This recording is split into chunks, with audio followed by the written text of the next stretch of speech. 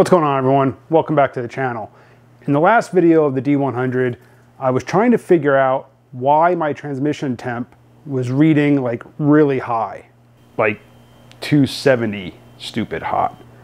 So I ended up putting in a temp sensor right at the output of the transmission where the line goes to the thermostat and then over to the cooler. Also in my last video, I wired my Autometer Electronic Speedometer.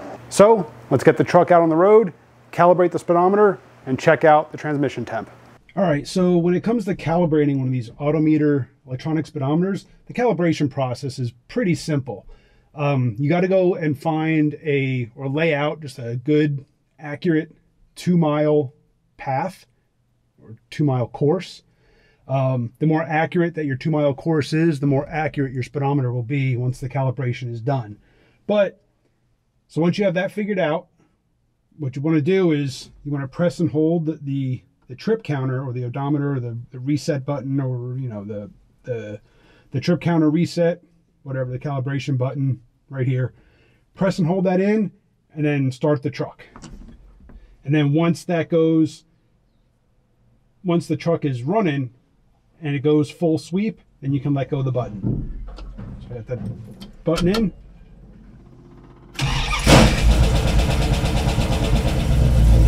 There, the speedometer went to full sweep. So now I can go and drive to the beginning of my 2-mile course that I kind of already went and scouted out. All right, once you're at the beginning of your 2-mile course that you've already scouted, you go ahead and you press this button on the speedometer one time, and your speedometer should go to mid-range. Now you can drive your 2 miles. It doesn't matter how fast you go. It doesn't matter if you have to stop, make turns. It doesn't matter. All that matters is the accuracy of your 2-mile course. Now, you should see your trip counter quickly counting as you're driving the 2 miles. All that's doing is counting the pulses. So let's go the 2 miles and make sure this thing starts counting.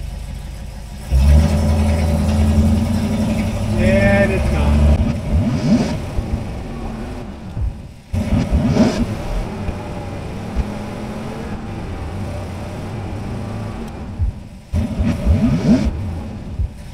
All right, this is the end of my 2-mile course. Press that again, goes to 0.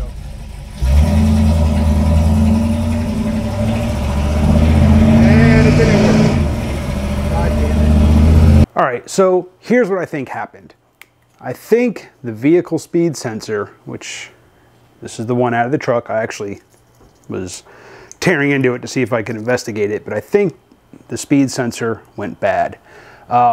So I just installed a new one. Now I tested this one, and in order to test it, supposedly you hook a multimeter up to the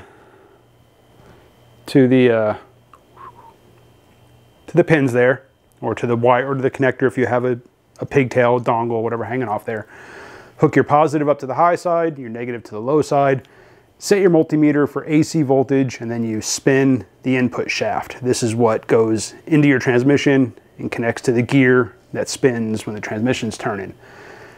That spinning shaft should then generates its own AC voltage. Now, for the Autometer gauges, they run off like 2.2 volts at least. I don't know how high these are supposed to read, but this one read nothing, just 0, didn't budge. So I ordered a new one. Got one from standard brands, just, off the shelf, generic replacement. Slapped it in there, and I tried testing it first, but that one didn't read anything either. It did have a little bit of fluctuation, but it didn't really register high enough on the multimeter to really register a definitive voltage. But there was some fluctuation, not much. So who even knows that this is going to work? So let's go take this thing out for another drive and see what happens. All right, so I'm already back in my planned route. All I gotta do is hit this button. Speedometer goes to mid-scale, and let's see if it starts counting. There it goes.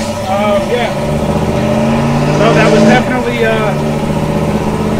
the speed sensor was definitely my problem. All right, so my camera actually fell off the top of the cab there while I was recording, but as you can see,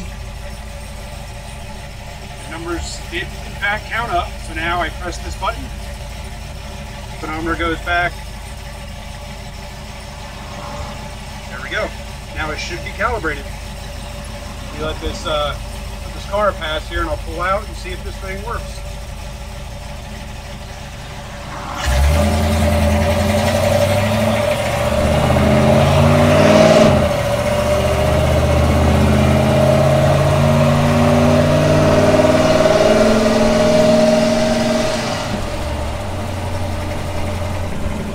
Looks like it's working to me. Next test, I guess, would be to throw a speedometer or open the speedometer app on my phone and compare the two and see how it looks. All right, so I ended up firing up the speedometer app on my phone and compared it to the reading on that Autometer speedometer, and they were within 1 or 2 miles an hour. So pretty happy with that. I may end up doing another calibration later, but I don't know, we'll see. But as you can see, the truck is again back in the garage and on stands. During that drive, I noticed that my transmission temp was reading 0. No reading. So, got it home, started doing investigating, and found that the temp sensor plugged into an anodized AN fitting wasn't getting the ground it needed. So, you know, if you know anything about those temp sensors, the case or the base of the sensor needs to have a good ground in order to generate a reading for the gauge. If the body of the sensor isn't grounded, it doesn't have anything to reference against, it doesn't put out any reading.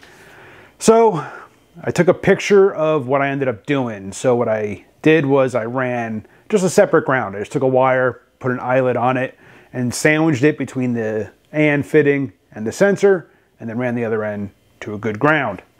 So now I could take this thing off stands again and take it out for another drive to see how relocating that transmission temp sensor worked out. All right, so I just drove about 10 or 15 miles up the highway, and as you can see, hopefully,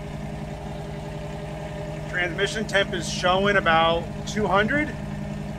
Coolant temp's at 180, but if I come around, the radiator fan or the trans temp fan isn't even running, and the cooler's not that hot. So I think I'm still getting a bad reading off the temp sensor. So I think what I'm gonna do is I'm gonna build a piece of rubber hose to extend it off of the AN fitting coming off the transmission. And that way it kind of make like a bit of a thermal break so that it's not conducting any heat through the AN fitting into the sensor. It's definitely not reading as hot as it was when I drove it initially, but it is still reading kind of high. But again, I don't think that reading is accurate. I think it has to do with, I'm not sure gonna be able to see it. I think it might just be heat being conducted through the AN fitting. So I might build like a 3 or 4 inch little rubber hose extension to put in there, and that way it'll, again, you know, create like a thermal break between where the sensor is mounted and any heat being conducted through the AN fittings. So we'll see. I might give that a try, but I definitely don't think that reading is what the transmission is actually running at. Again, because the fan isn't on. All right, so moving that temp sensor, I think, really helped. Today, it never really got above 210 on the gauge, whereas the last time I put any kind of real distance on it, it got to about 250. So I think moving it definitely helped.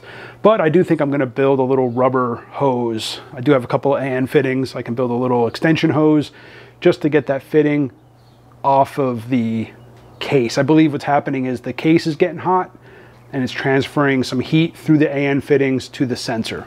Sounds good in theory anyway. So I think I'm just gonna build a little rubber hose extension just to get that temp sensor adapter off of the fitting that's going directly into the case. And I think that'll really help also. So like I said, you know, I did verify the fan wasn't on. The cooler itself is warm. Now, the one next to it for the oil cooler, it's not hooked up yet, is still nice and cool. So I mean, I know there's fluid going through the cooler, which means, you know, there's fluid passing past that thermal switch, but I just don't think it's ever really getting hot enough to actually turn the switch on, which, like I said, I think is about 185 or so. So the system itself is working. I just think I'm getting erroneous readings. I'll play with it some more, see what I can find out. But I appreciate you guys for watching. Hit that subscribe, hit the bell, and I'll catch you on the next one.